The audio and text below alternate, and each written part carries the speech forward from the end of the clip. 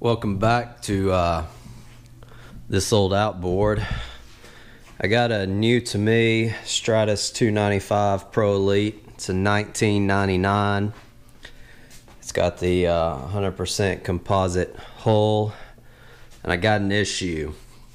I was fishing the Spro tournament on Gunnersville and fished all day fine. The boat did well. However, at the last spot, my tilt trim pooped the bed and it would not budge. So I think I figured it out, but I just want to bring y'all along on my troubleshooting methodology, if you will. So what happened was the motor would not go up or down. So here are the two relays. Normally there is a cover plate here, a little plastic cover plate. You unscrew 3 bolts, it comes off. This is a fuse here, it's tucked in here, and then there's a spare. But these are the two relays for up and down. What you want to check first is if these relays are bad. A good way to tell is if they're bad is you don't hear them clicking whenever you press the up or down trim switch at. I found it best to go up to the gear shifter and do it, because if you use the switches here, they make a noise themselves and it's easier to hear, or it's hard to hear the relays clicking. So you should be able to hear these whenever I try to actuate the trim up at the shifter.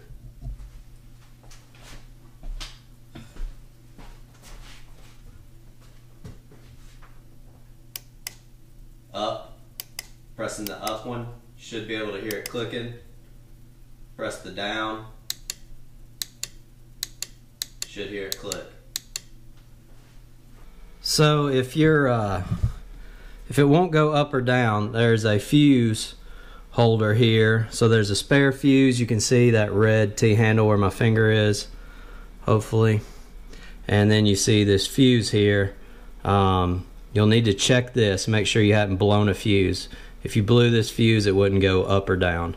And there should be a spare fuse underneath it. That may be your issue. So if you do that and you hear them both clicking, the odds are pretty high that it is your tilt trim motor.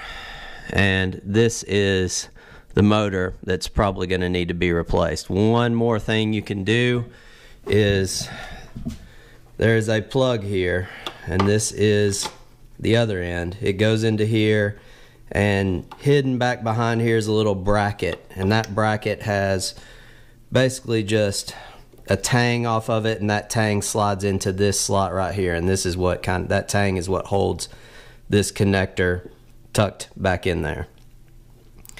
You should measure on these two pins 12 volts across them, plus 12 volts in one actuating up or down, and then the opposite polarity whenever you go the other direction with the switch. If you get 12 volts here on this connector, then the problem has to lie between this connector, through the wires, down through here. There's a little grommet down in there, comes down through here, runs through here into the top of your trim motor right there. So to recap, if you have 12 volts here, the problem has to lie between this connector, through the wiring, all the way down to your motor. I measured 12 volts here, so I'm going to replace my motor. I'm going to buy a new motor. I did get this one off of eBay, and I'm going to replace it. What you can do is take your 2 leads, plug them into there, go actuate your up and down switch. Have a friend hold this while you do that, because this thing's going to spin inside, put off a lot of torque, and it'll flop around everywhere if you don't. But if that works, then you've pretty much figured out that it is your motor. So If it's your relays, just replace your relays. If it's your motor, it gets a little more complicated because we're gonna have to take off this cowl here. You have a connection point here, here, up there, and then through here, and I think that's about it. And the reason why you have to remove this cowling, this lower cowling, is you got to get the wires through the grommet through here, and it's really, I can't really show you, but it's down in there. So you have to feed these wires,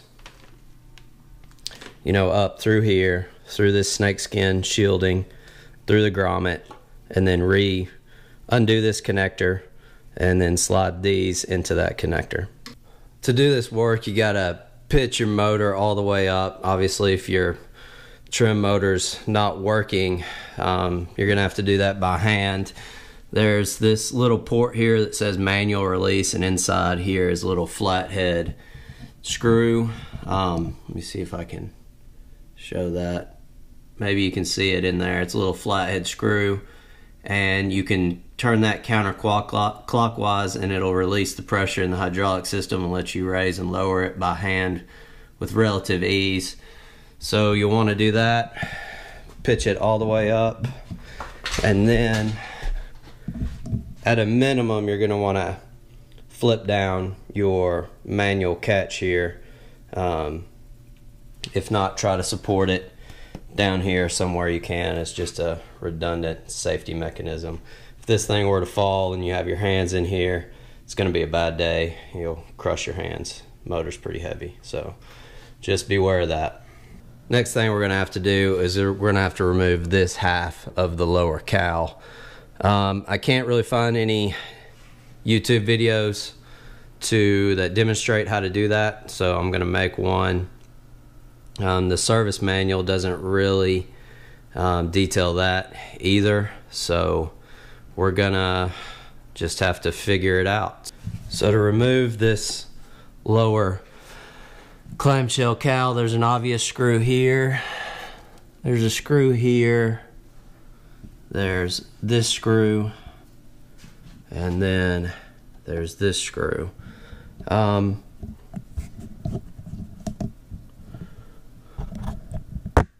There are a couple of things that concern me. Maybe hard to see, but it looks like a vibration mount right there. I don't know if it's attached. There looks to be another one down in there. It's really hard to see, especially with the light. So we're gonna just have to see what all's involved. The service manual, the OEM service manual, just says loosen the screws and remove it. So it's not very helpful. But I'm going to take these screws loose and we're going to see where that goes.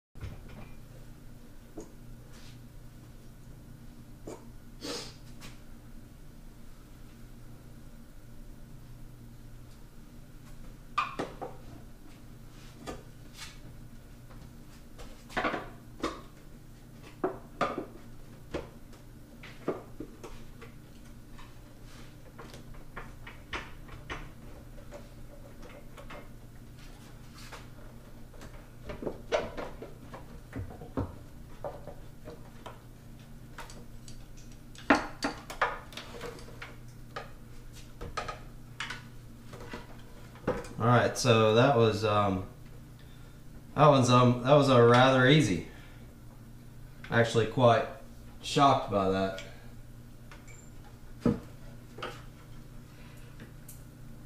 So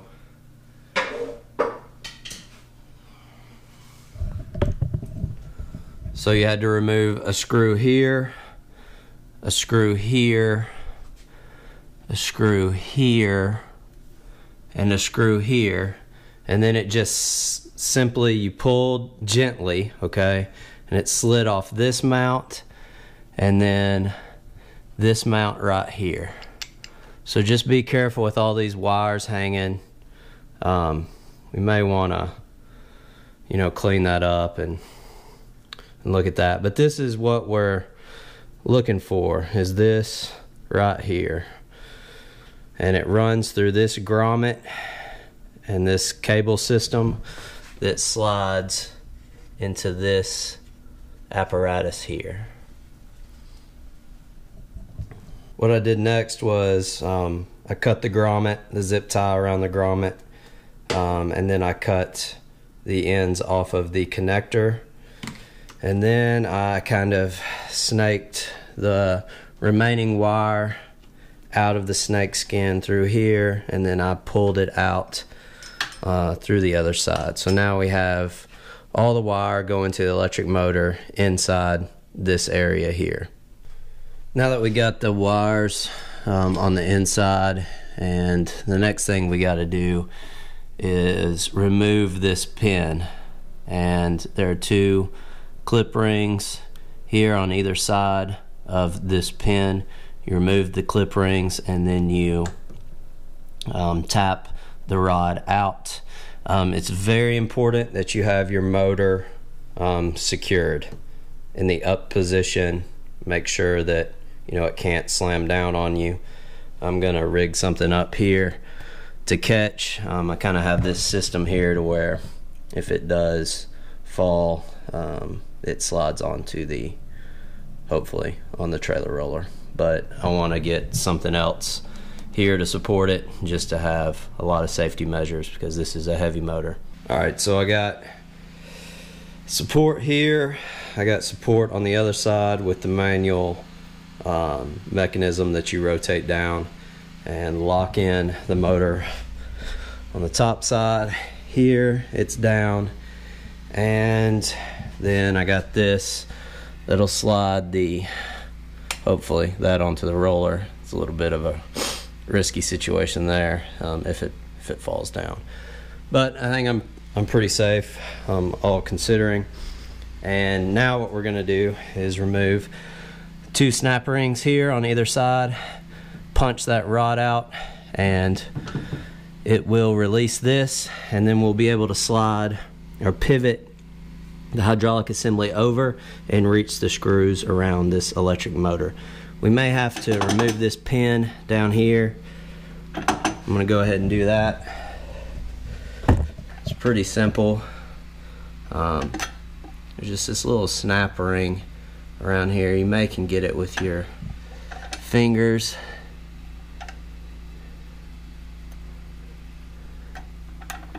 Yeah, just kind of rotates, slides off. Be careful, don't lose that. Slide the,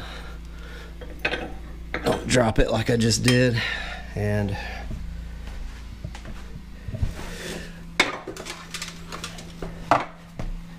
yeah, there it is. Put this back on the end of that ring, and we can take the snap rings off and remove that pin. You'll need some snap ring pliers, pretty common, but just stick them in there, gently slide it off, don't lose the pin. On the other side, be very careful. Look at that. Yep, where'd the ring go? Rings, fortunately I didn't lose them, and look at this, slides right out nice and easy. And we saw this drop down, and yeah, now we can reach 4 screws on the back side. Right now what we'll probably want to do is clean out. If you have a system that's really greasy or dirty, you're going to want to clean out this area really well, because when we unbolt this and we break this surface here, you're going to expose the cavity that the hydraulic fluid is in, and you don't want any debris in that area, because there's check valves, screens, all sorts of stuff, passages that you know you don't want debris in and get clogged up and cause any more issues than you already have with a bad motor. These fasteners are let's see, it takes a 3/8 inch socket, and they do have a cruciform for a Phillips head screwdriver. However, I think it's best to use a socket in this application so you don't risk stripping that out.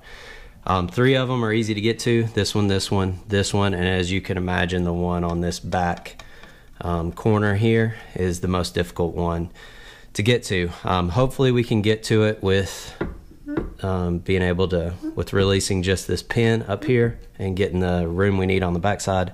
Worst case scenario, we'll have to remove this pin, and it's just, it removes the same as the upper connection with 2 snap ring washers or clips, and just slide the pin out. I'm gonna remove these screws and then I'll update you on this back one here. So I've got all the screws busted loose, and sorry for the glare, but you can see that I got just enough room to get back on that last fastener with a 1/4 inch drive socket, a small socket, not your standard 3/8 inch that you would typically grab, but get a small socket and you should have enough room, and you're able to break it free pretty easily. Also, always just be careful about debris during this step, and you know, any paint chips or anything like that. Like I got paint chips and, you know, a bunch of trash here I got to be careful about. Alright, so I have the last fastener here.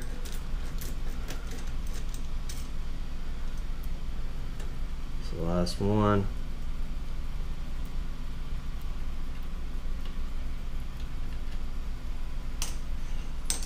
Now, since this thing's been on there a while, you may have to take a rubber mallet, kind of tap on it until you get it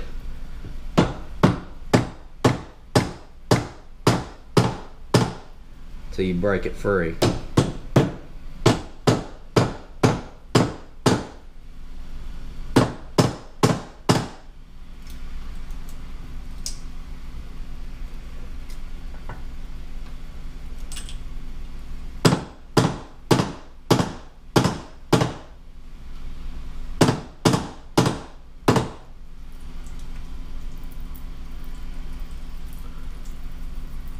Probably leak some fluid as well, so don't do like I did and not have a bucket down there.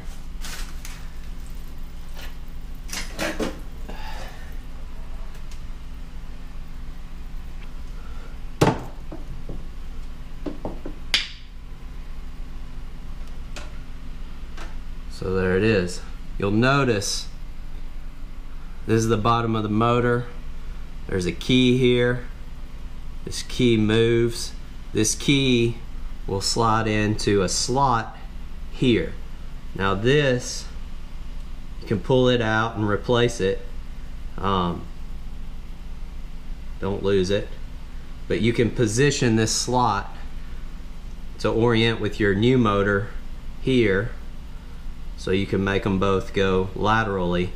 So whenever you put your new motor in, it lines up with that slot.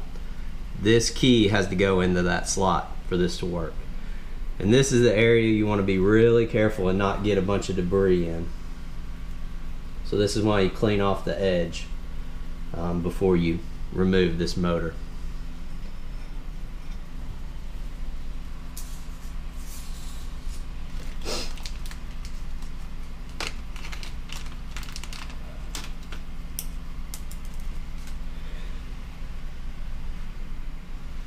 So your new motor should come with a new key here. Clean it off. I'm just going to replace it. And why not? Also should come with an O-ring. I like to take a little bit of the oil, coat the O-ring so it gets a good seal whenever you put it back on your motor. So here's the motor. You put the O-ring around it like such. I've already oriented my key, and the wires go on this side, so it's going to go in like that. So I'm going to reroute my wires here before I bolt it back down.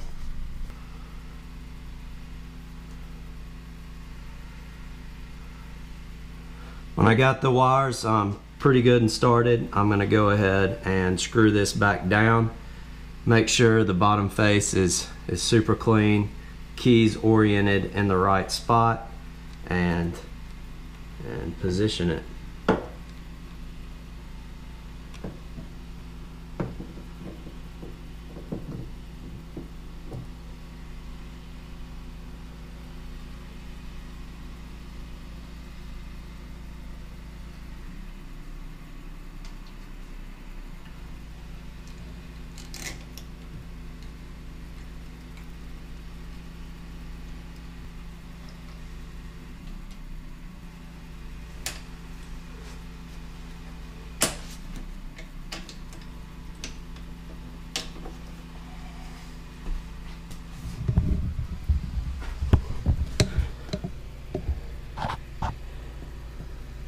So you may can see back there, but I've gotten it finger tight all the way down to the flange. Doesn't really move. I'm missing this one. Got that one finger tight, and this one finger tight as well. That's where you want to get it finger tight. You don't want to just, on this one back here, you want to take your time, get it finger tight, use the extension without the ratchet and spin it until you get it all the way down. And because you don't want to strip the threads in these housings, otherwise you got to replace the whole thing, and these are about $300 to $500 on eBay, the whole system. So take your time. This is the part you don't want to screw up.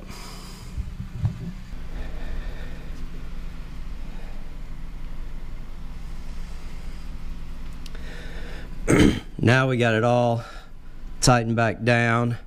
4 screws are tight, wires are plumbed properly, snaked back through. You want to get this protective sheathing where you want it, and now we're going to put everything back.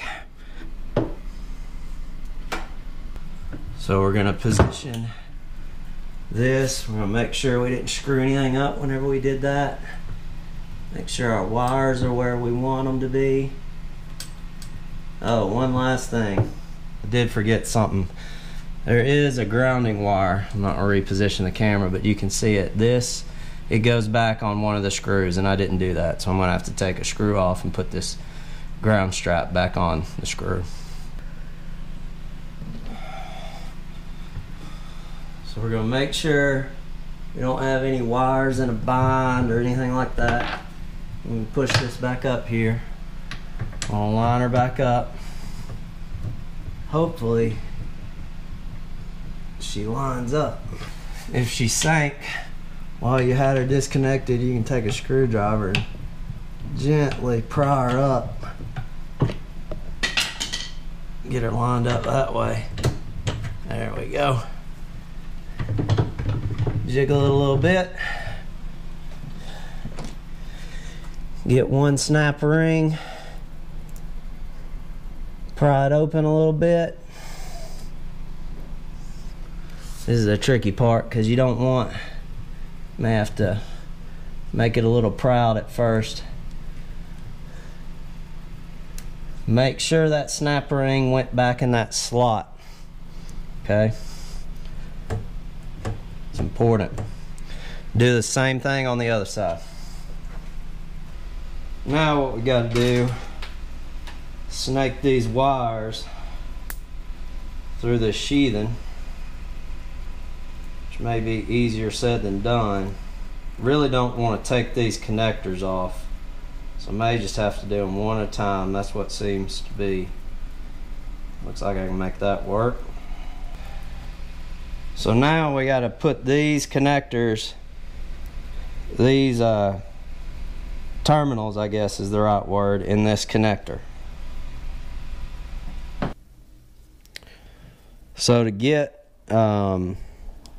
these wires and these spade clips out of this connector, what you got to do is, on the inside there's a tab, and you need a small little pick, and you slide it in here right underneath that connector and push down. At the same time, takes a little dexterity, you pull out the wire. So this one's still in, So let's see if I can do it on camera. So I'm gonna stick this in there, find some. It takes a little bit of practice.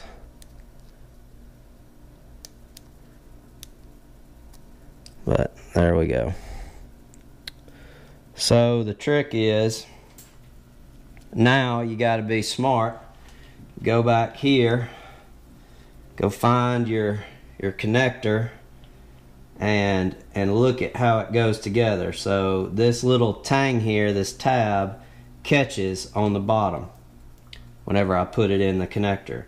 And on this connector, the bottom wire is the blue one.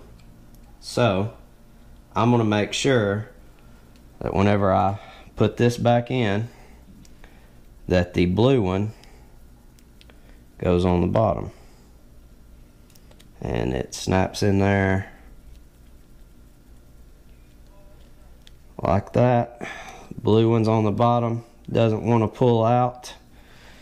The blue one on the bottom, you put the green one back on the top.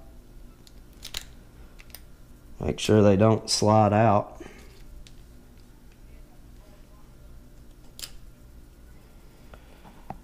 Don't want them to slide out. I don't know if this means that I have messed up the connector or what, but once you get them in there like that, probably not going to replace that connector until I have trouble with it. But that green one kind of wants to slide out, but hopefully this little boot here is going to apply the pressure I need to keep it in there. This may be a bad idea, but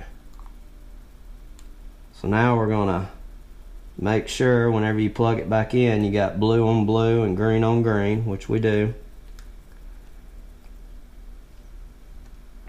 Now we should have power. Let's see if it works. I forgot. We have our manual release still open, which was probably a no-no. So what we got to do is I'm going to take this time, I'm going to tighten that back down, and I'm going to fill it up with hydraulic fluid first.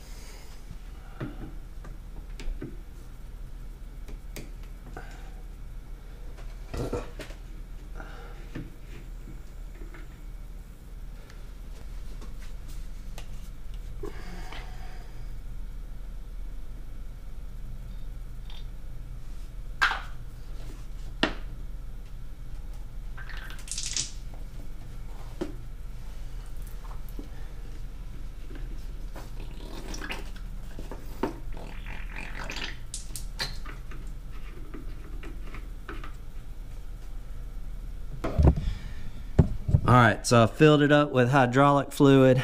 I've tightened down the manual release valve on the other side, what we did at the beginning of the video, and now let's see if it'll pump it up.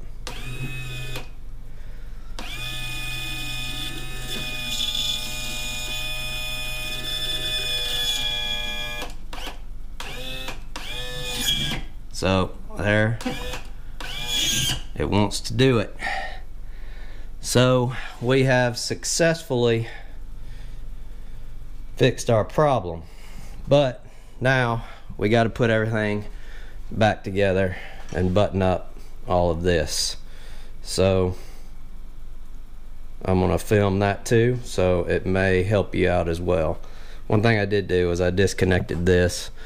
It's kind of in the way, but so we're gonna button everything back up, make everything look good, clean stuff off. What's going to be real fun is getting that lower cowl lip back in this groove here.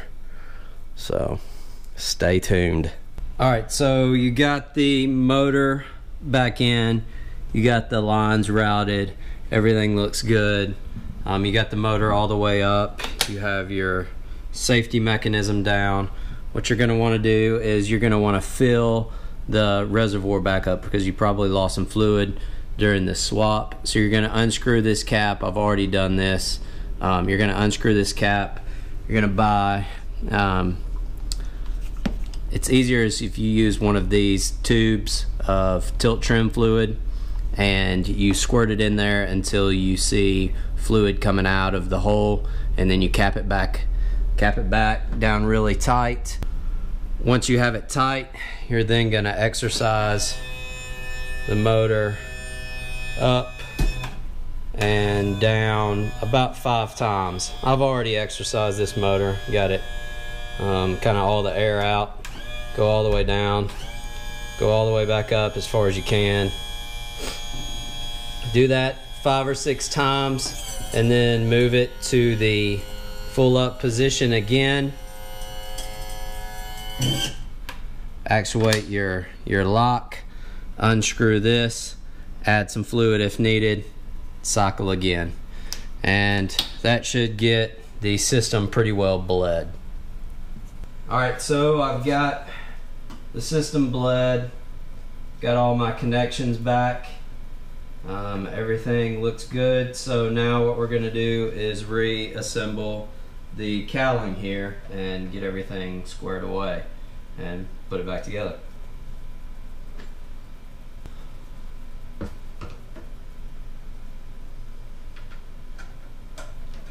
So the first thing you want to do is reattach your rubber grommet here to the slot in your cowling.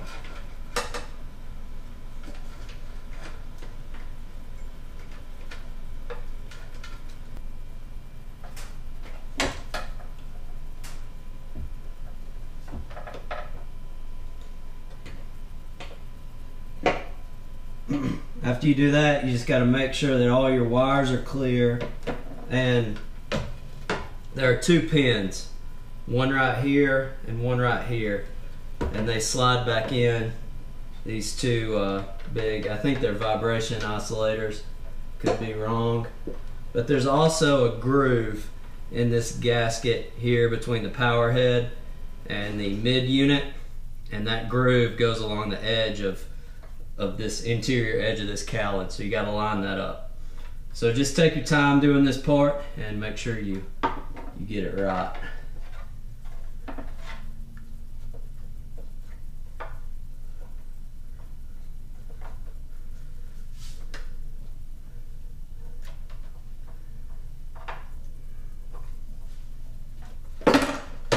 So I guess I should mention before you do that, you just want to reconnect your trim unit connector to its little tang here. It sits on a little metal clip. You can see that metal clip right there. So just reinsert that connector, as you see there, on that clip, and then start reassembling lining up that pin right there and that pin right there to these holes on your cowling. So you can see the 2 pins right there a little better.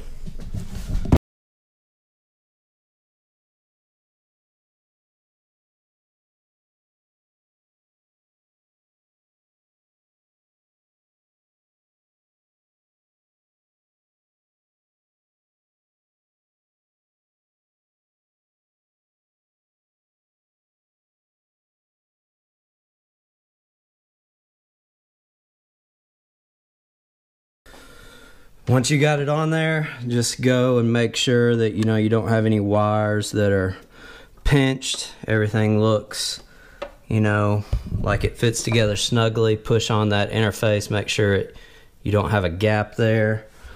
Go back to the back end, push the 2 interfaces together, make sure that they go together, so whenever you screw it in, everything will line up. So that one starts, and we'll check that one and make sure it starts. Just make sure you don't have anything crimped, pinched, or in a bind. Alright, last thing we need to do is put this cover back on. I'm going to lower the motor, make it a little easier.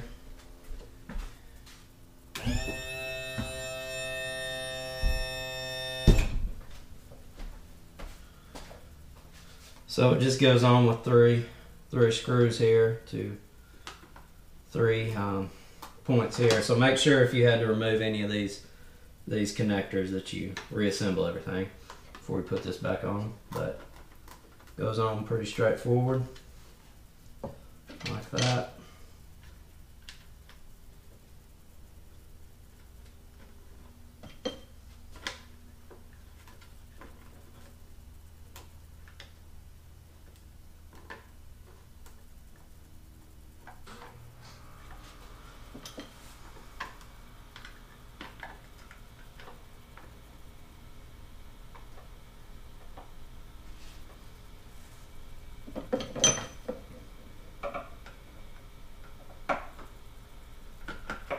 If this video helped you, make sure to hit the like button and subscribe to my channel. Check out my website, thisoldoutboard.com, and make sure to share this with friends and whoever you think it might help.